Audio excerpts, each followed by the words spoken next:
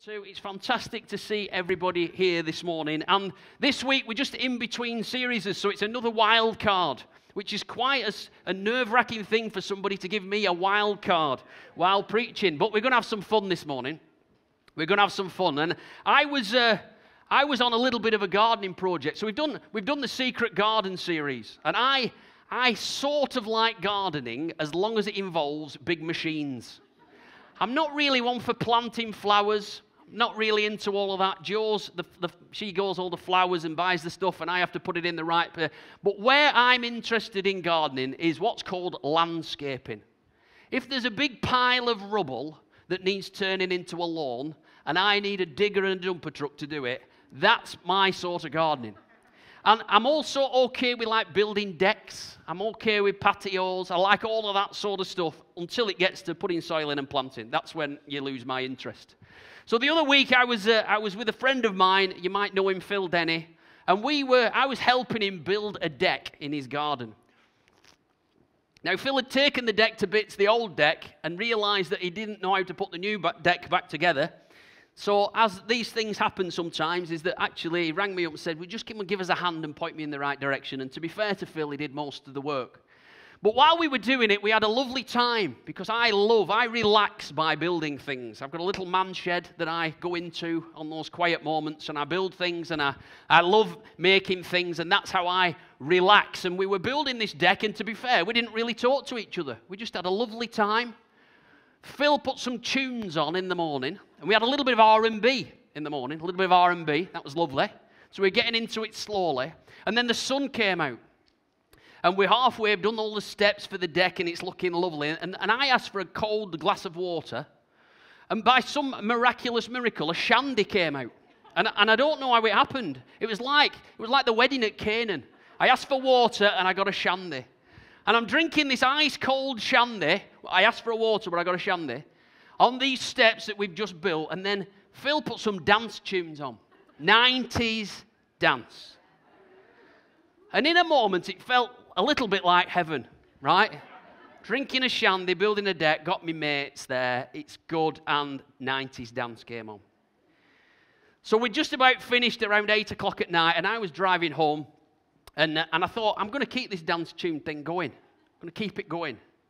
Windows down, dance tunes on, bit of dancing like this, Isla. Yeah, that's how I dance, a bit of this. It's all good. And then this is what happened. Driving along, just turning down from Greenmount down to Ramsbottom, and this is the tune that came on. What is love? Baby, don't hurt me no more. Windows down, turn it up. Here we go. Baby, don't hurt me no more.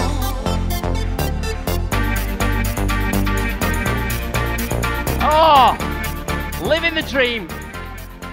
It's that moment at every wedding where James Fernley gets up to the dance floor. That moment. And in that moment, as I was enjoying that track in the sunshine, windows down, turned up full blast, all of these people going, what is that 40-year-old man doing driving down there with that chain? Anyway, all of that embarrassment went by the window, and it might not be everybody's cup of tea, but in that moment, because this is how God speaks to me, he said, what is love? What is love? Because when it comes to gardening and landscaping, I like to do the big jobs. I like to do the things that gets everything ready, that gets the lawn ready to play, that builds all the decking and all the different things before we do the planting. And the Bible talks about the same sort of things. God puts the big things in first.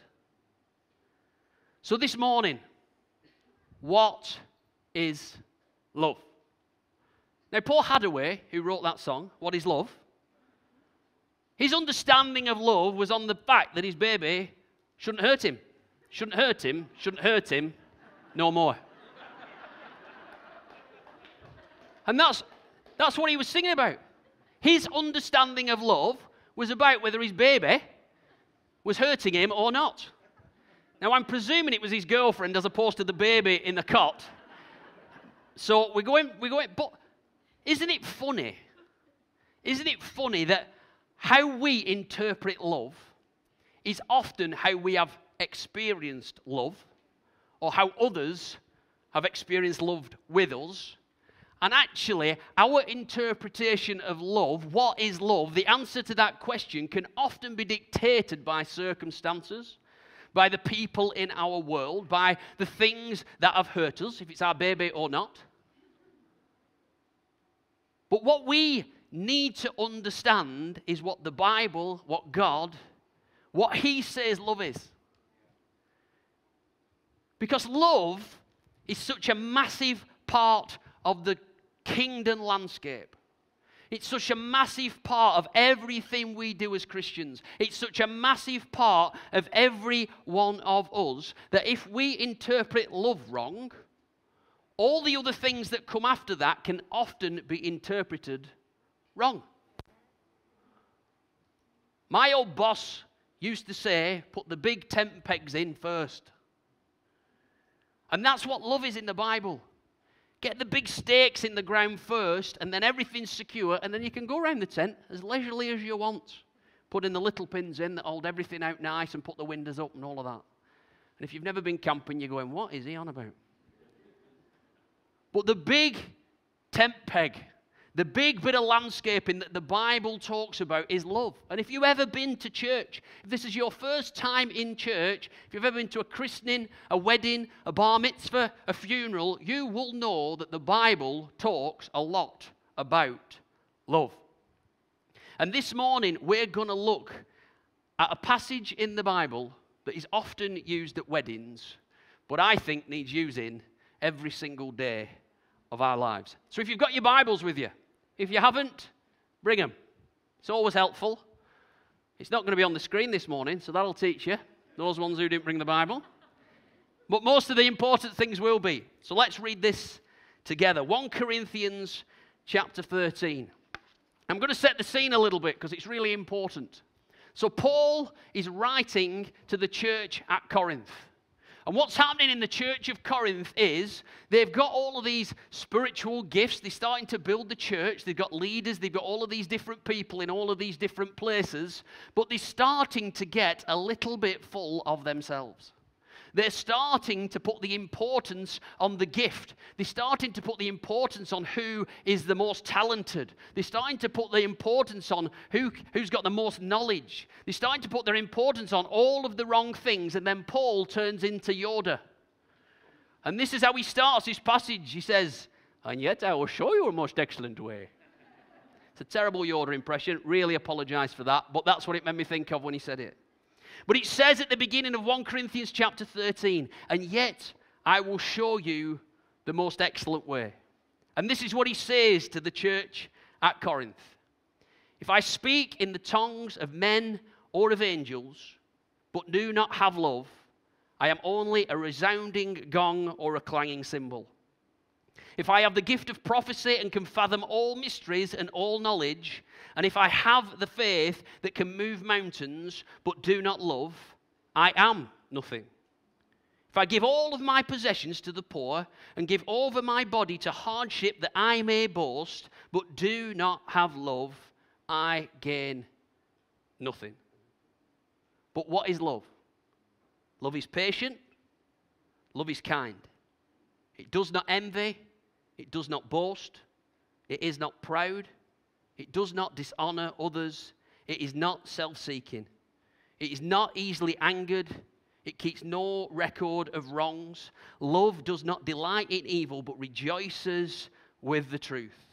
It always protects, always trusts, always hopes, always perseveres.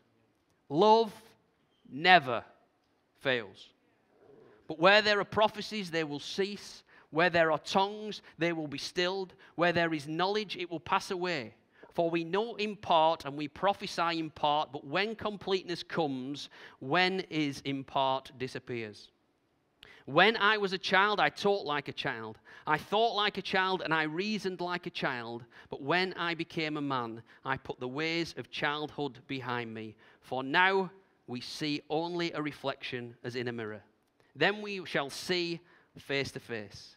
Now I know in part, then we shall know fully, even as I am fully known.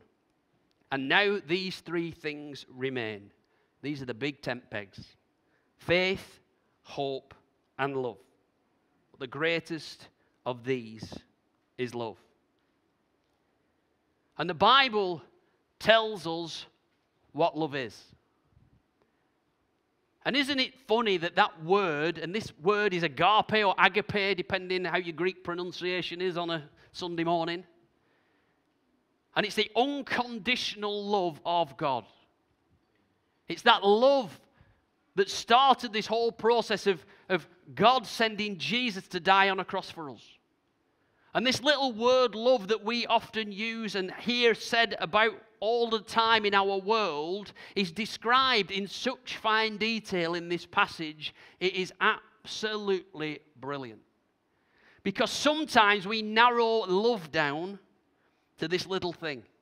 We narrow love down to our understanding of it. Whatever's happened to us, we put love in that bracket. And if we're not careful, you can make love a small thing. But the love that the Bible talks about, the what is love that the Bible talks about, is so vast. It weaves its way through every single part of every who we are. It is an unconditional love that God, the creator of the heavens and the earth, has set in the landscape of his kingdom. Such an incredible love that we need a revelation in our heart of the vastness of what that love is. So let's break it down, because this is hard. It's all right saying what is love? It's all right talking about love. It's all right saying I love you. It's all right looking at whether your baby's hurting you or not as your description of love. But actually, when God breaks this down, when Paul breaks this down and says this is the love that we're talking about, then it gets really, really challenging, really, really quick. But the good news is, the first challenge is for us to say, God, that's your love that you're talking about. It's impossible. It is impossible without God to love like this. We're talking about the unconditional love of God. So let's start and have a look at the things that love is. Love is patient. I have fallen at the first hurdle. The most impatient man in the history of mankind, ladies and gentlemen, Ian Scholes. Love is patient. What does it look like when love is patient? See, God's patience is so incredible that he will love you even though we are an idiot for as long as it takes for us to stop being idiots. That's the Burnley version of the Bible. And he will love, and he will correct, and he will help, and he will take you around the same place again, over and over again, because his love is so patient and so vast that whoever we are and wherever we are and whatever we do in his patience will exceed our being an idiot. God's love is perfectly patient. That's not just you can do whatever you want for as long as you want and that's fine, because that's not how it works. If you want God's love, he will patiently walk you through the process of being more and more like him and being the person that you need to be in order to walk into the things he's created you to be. But that patience, that love in patience will take as long as it needs to take. Someone once asked me something because they thought they were on the wrong track in Christian life. And I said, who said there was a track?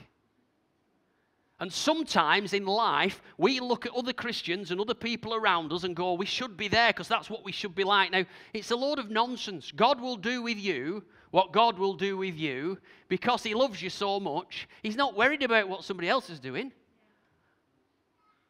The brilliance about God's love is he loves you so much as an individual, He will be as patient with you as he needs to be to help you in all the things he's got for you. How brilliant is that? Patience in love. It does not boast. It does not boast. Love does not boast. Now, sometimes, because we're human beings, we just like to tell other human beings how good we are. The general reason for that is to make us feel slightly better than them. Now, there's other things that you might come up against, but generally, when you boil it all down, it's because you want them to know how great you are. Love does not boast. It does not dishonor others. If we had a love that didn't dishonor others in our church and in our community, 99.9% of the problems would go away like that. Wouldn't it? That all our thoughts are, I'm going to honor, I'm going to honor, I'm going to honor. It was brilliant to see Philip being honored. It's brilliant. It's brilliant to honor. It's brilliant to put other people first and say, you are brilliant at that. And it moves us to the back, which is sometimes where we feel a bit uncomfortable, but we're sitting in that love, so we're cool with that, aren't we? We know God loves us with all of this good love. So we're all right if somebody else looks better than we do, yeah? So from a place of love, we can honor other people and go, thanks, God. Me honoring them is as good showing your love and helping me to understand your love as me being honored myself. How wonderful is God's love? I'm going to rush through a few of these. Stick with me. Love does not delight in evil, but rejoices in the truth. Boom. Love does not delight in evil, but rejoices in the truth. In this place, I believe that the Holy Spirit is going to do something about truth this morning. And I believe that God is going to touch a few people's hearts, and I've said I'm happy for him to touch my heart as well, that if there is anything in our worlds that we feel like we are compromising on the truth, that God will touch us and we'll do something about it. Because with love comes homework. Because if you want to walk in all of these things, we have got to have those conversations that help us walk in them. And remember, love is patient, because it doesn't always happen overnight. But I believe God's going to drop some seeds of these things in our hearts just to help us understand and start acting like this love. It always trusts. It always perseveres. It's kind. It is not proud. It is not self-seeking. It keeps no record of wrongs. Wow. That's a toughie, isn't it? Jesus died on the cross for you and me because he loves us. In that moment, kept no records of wrongs. Put your hand up. If Jesus did that for you, you think you can keep records of other people's wrongs? No hands, good. That's the right answer. But it's hard, isn't it? It's easy to say it. It's easy to hear that at a wedding because it makes sense. But keeping records of other people's wrongs just so we can bring them up in the future, or we can just hold something against them, or actually it does more in our hearts than it does in anybody else as we're keeping the records of the wrongs for. But Jesus took all of our wrongs away on the cross and he kept no record of them. That is God's unconditional love. It opened a door for us to have a relationship with our Heavenly Father because there was nothing in the way. Not one thing. He didn't even remember one thing about our wrongs. No record of wrongs. I love this one. It always protects. Oh. If you're going through some stuff, God's love always protects. And we will go through some stuff. Life's life. The stuff that we go through. But God's unconditional love always protects. It always hopes. With God, there is always hope. And all of a sudden, this little word called love becomes this lifetime of understanding. And all of these things that I've just spoken about in that word called love, when we say what is love and we ask God what is love, he starts working in small ways all of the time. I think someone's got some 90s dance tracks coming on there. All the time, to help us in every area of our lives. And we'll never, never, never just fully get it all nailed down. But the excitement of the journey is God has made a way through Jesus and his Holy Spirit that we have that love in us. Oh, we have that love in us. The Bible talks about the same power that rose Christ from the dead lives in us. The same love that made Jesus come and die for us lives in us. That love, that vast, unbelievable love that is all based on the perfect, unchanging love of God. It's not about what my baby's hurting me or not. It's not about what the situation is at the moment. It's about the perfect love. God is love, helping us to understand what that looks like and how we bring that incredible love of heaven into earth. I love this bit. A lot of love this morning. A lot of love. Love never fails. Some people this morning, in the sound of my voice, need to know that God's love never fails.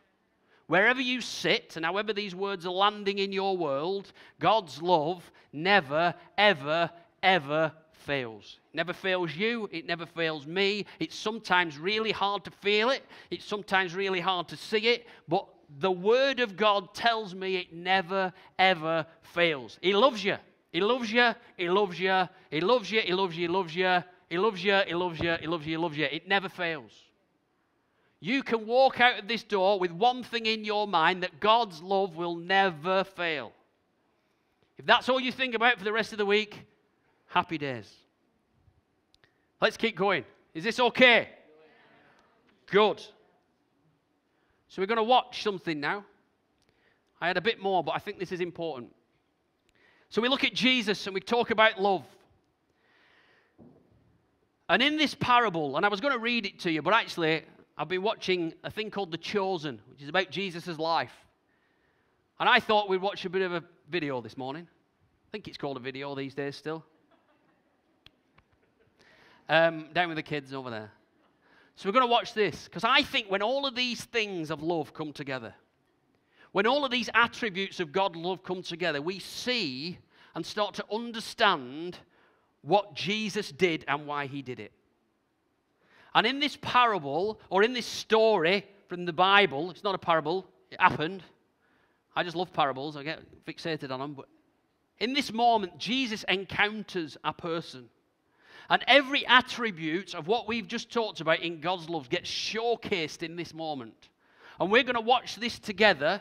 And I want you to think about all the things that I've just talked about as we watch this and you see this representation of Jesus in this moment. Go.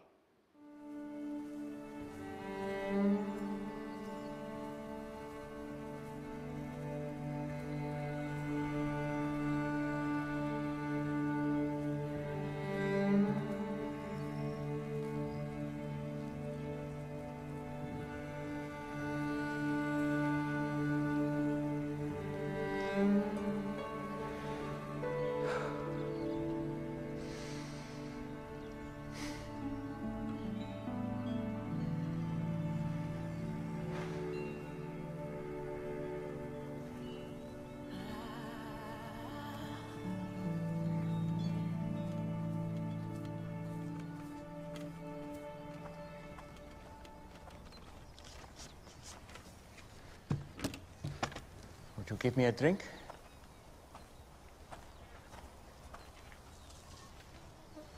Did you hear me?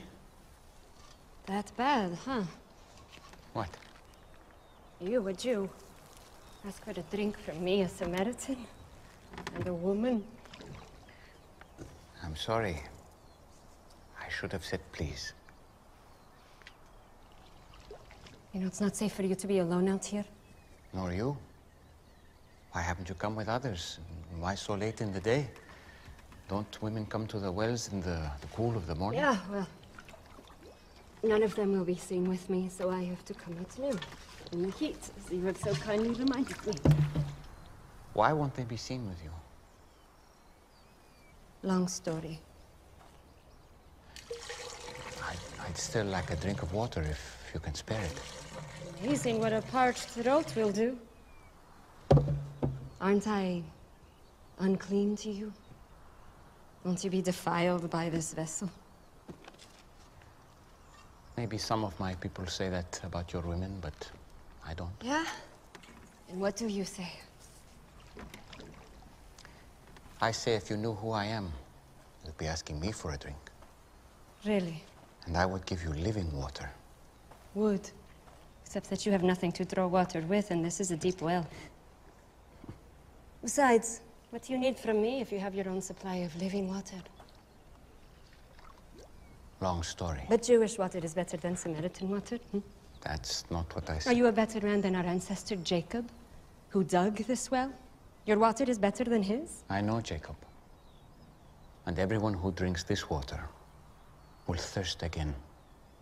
But whoever drinks the water that I give him will never be thirsty again. Wouldn't that be nice? The water I give will become in a person a spring of water, welling up to eternal life. Really? Yes, really. Prove it. First, go and call your husband and come back. I will show you both. I don't have a husband.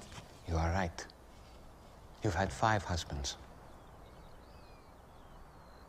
And the man you're living with now is not your husband. Oh, I see. You're a prophet. You're here to preach at me. No. Usually the one good thing about coming here alone is I can escape being condemned. I'm not here to condemn you. I've made mistakes. Too many. But it's men like you who have made it impossible for me to do anything about it. How? Our ancestors worshipped on this mountain. But you Jews insist Jerusalem is the only place for true worship. They say that because the temple is there. Exactly where we're not allowed. I'm here to break those barriers. And the time is coming when neither on this mountain nor in Jerusalem will you worship the Father. So, where am I supposed to go when I need God? I've never received anything from God, but I couldn't thank him even if I did. Anywhere. God is spirit. And the time is coming and is now here that it won't matter where you worship, but only that you do it in spirit and truth. Heart and mind, that is the kind of worshiper he's looking for. It won't matter where you're from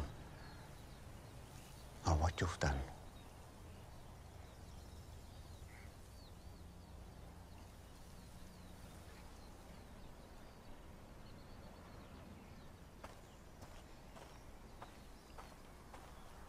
Do you believe what I'm telling you?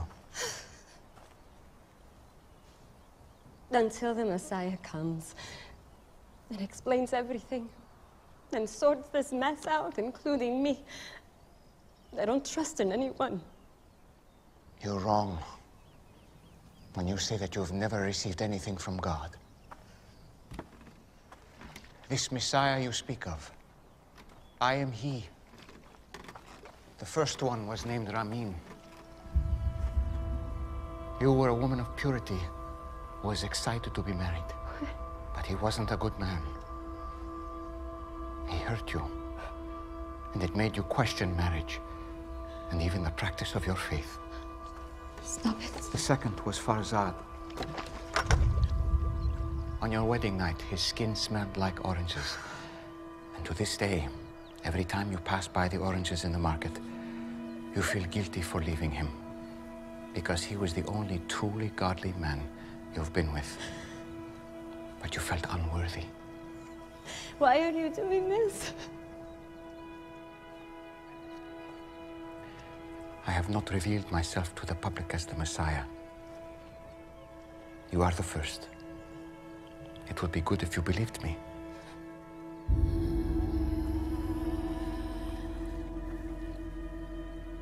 You picked the wrong person. I came to Samaria just to meet you. Do you think it's an accident that I'm here in the middle of the day? I am rejected by others. I know. But not by the Messiah.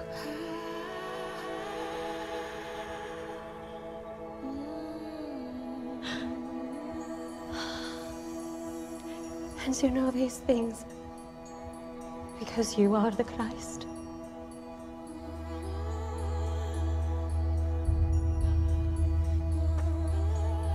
I'm going to tell everyone. I was counting on it. Spirit and truth. Spirit and truth. It won't be all about mountains or temples. As we just bring it to a close, there's a Samaritan woman,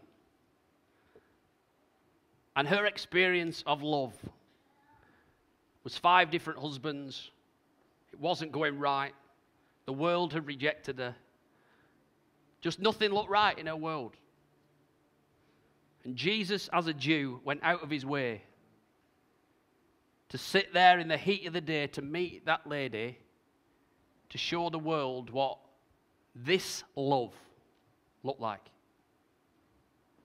That it wasn't conditional on her and her past and what was going on and what everybody else thought about her, but it was conditional on how brilliant God's love was. And he chose that Samaritan woman with all of the complications in her world to tell the people of this love, of who he was, that he was the Messiah, that he was the Christ, that he was the one that was bringing a new love, a new understanding that was for everybody, all the hurt, all the broken, all the people that were doing well, all the people that felt they weren't doing well, whoever it was, he brought a love for everybody, which is totally and utterly unconditional. And as Christians in this place, 90% of anything that we do, if it's in the foundation of love, it will land in people's worlds and it will transform them. And it says in this passage that we were talking about earlier, if you speak in the tongues of men and angels but don't have love, it'll just be like a massive noise. It won't mean anything to anybody. But the reverse of that is, if we do speak with love, if we speak after showing people this love, then all of a sudden it becomes a sweet, sweet sound. It becomes praise. It becomes worship. It becomes healing. It becomes transformational words because the love is underpinning what we are talking about. It also says in that passage that if you've got all the knowledge in all of the world but do not have love, you gain nothing.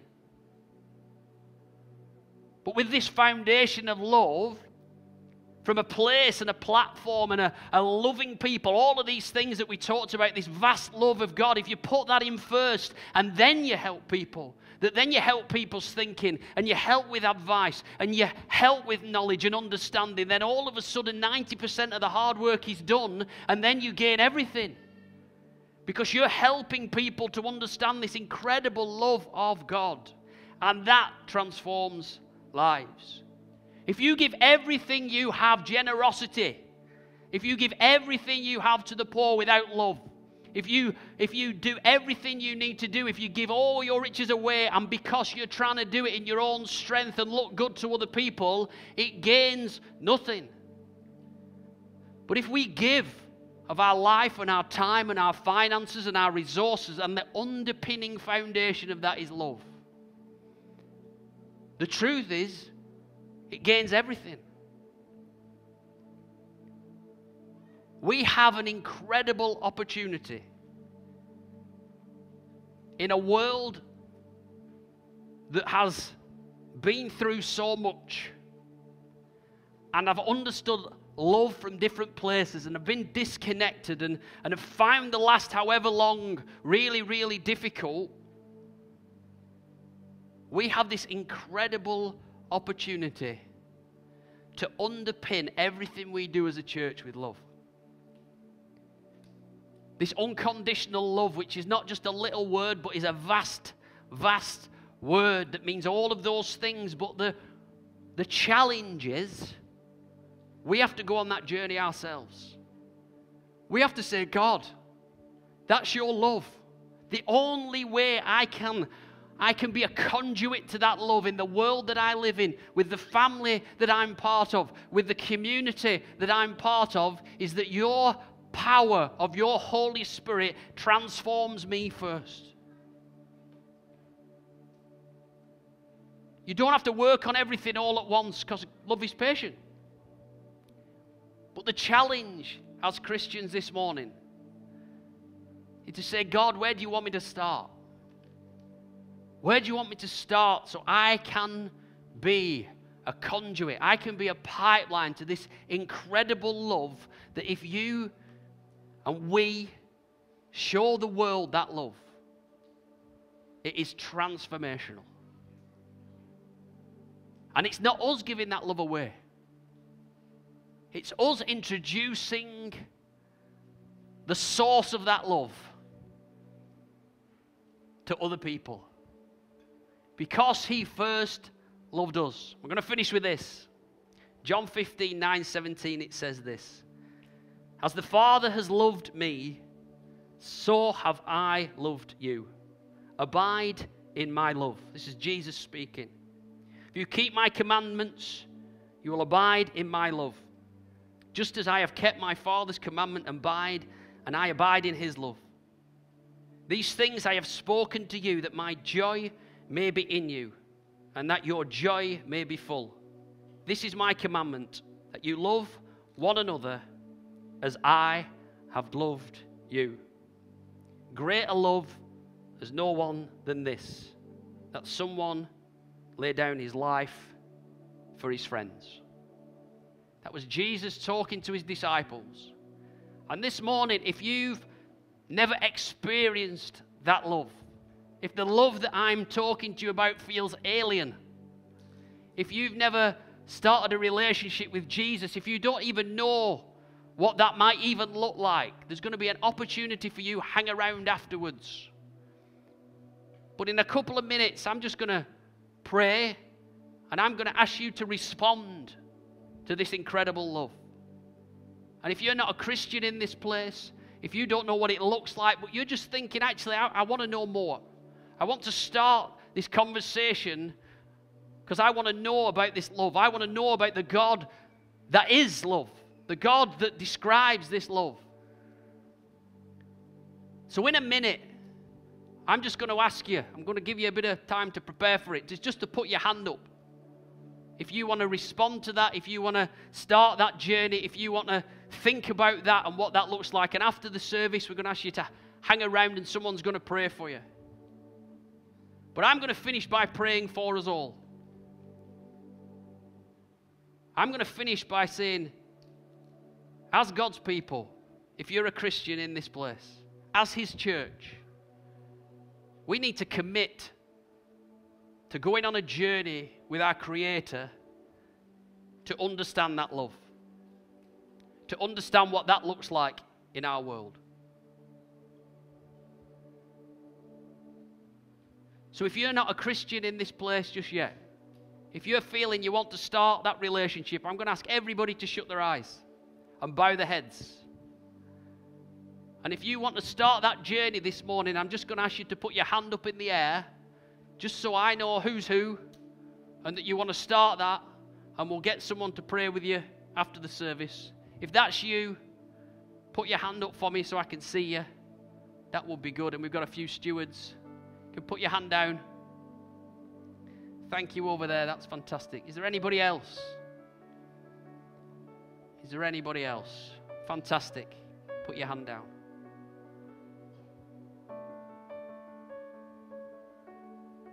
Is there anyone else in this place?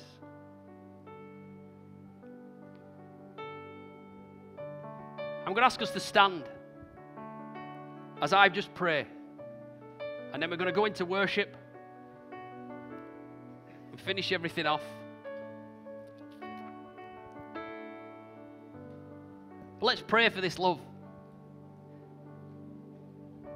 Heavenly Father, I just thank you for every single person that's in this place and every single person that's watching online.